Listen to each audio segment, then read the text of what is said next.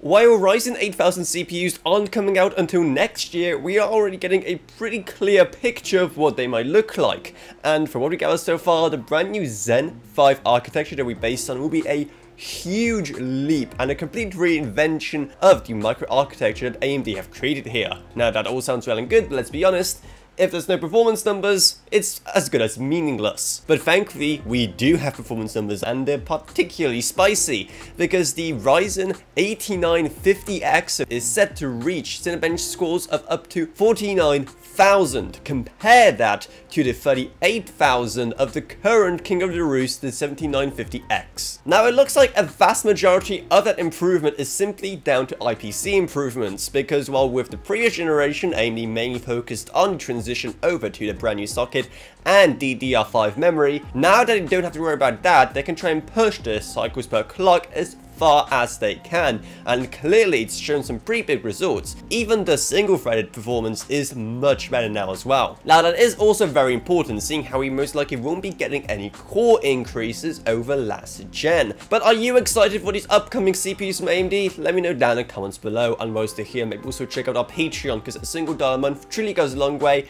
while you get awesome perks as well. Plus, I'd love to thank our existing patrons, Gavin Burns, LKB, Justin Rage, Elev Roniak, Balash Welcome, Nick Sumner, Shane Allcroft, Lansby, and Level Up. And if you want to buy some good AM5 motherboards in preparation for Ryzen 8000, then our links to them are going to be down in the video description below. But anyway, that's about it, so I hope you enjoyed this video. If you did, remember to subscribe, like, whatever, and I'll see you all in whatever I make next.